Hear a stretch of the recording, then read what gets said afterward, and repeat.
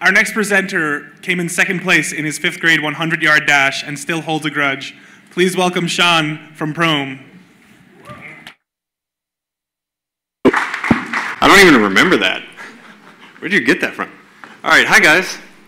My name's Sean Everett. I'm the CEO of PROME. We've built Biologic Intelligence, and we believe that's the next step in artificial intelligence. So actually I have a question for you guys today. How many of you invested here in artificial intelligence, some form or another? Capital deployed, maybe resources, done some learning on your own? Yeah, I know. I have to guess that a lot of you probably have, but there's a problem with this, in that a lot of you are using the same approaches. Using the same open source tool sets, using the same sort of machine learning, mathematics-based approaches, and so what that means is that everybody's sort of not getting too far ahead of one another. We're all sort of at the same kind of fundamental limit. It's one of the reasons why a lot of the AI startups you talk to can't answer the question, how are you different? That hasn't been our problem at all.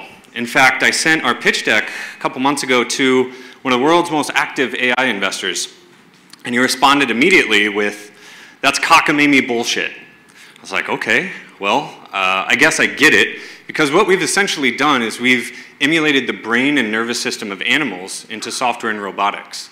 Neuroscientists get this. It's called a connectome. Connect with OME on the end of it. If you Google this term, you'll start to see it. Why is this important? I'll give you an example. 2 days ago, I got a cold reach out from a Harvard neuroscientist.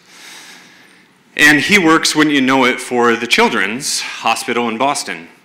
And he's trying to predict seizures in children to save lives. And what he told me, word for word, was that the current approaches to AI aren't working. Kids are dying. And that's why he reached out to us, because we go beyond the limits of AI. But now you're saying to yourself, well, this is an IoT and Mobility Expo here. Why are you talking to me about healthcare? And this is the part where I want you to lean in a little bit and just take a second here.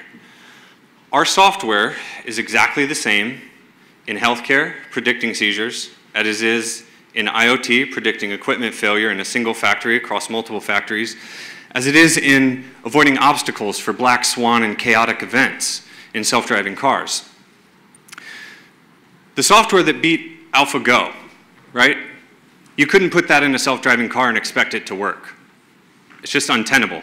You have to hire different data scientists. You need to sensorize a different car in a different way. You need to run the same well-lit path many, many times. And it's just not going to work. Right? So you need some kind of self-learning artificial intelligence to adapt to situations as they're presented in real time at the edge. That's what biologic intelligence is. Of course, we're talking to tier 1 companies all over the world, including smart cities, algorithmic trading firms, industrial IoT platforms, and even self-driving car tier 1 auto manufacturers.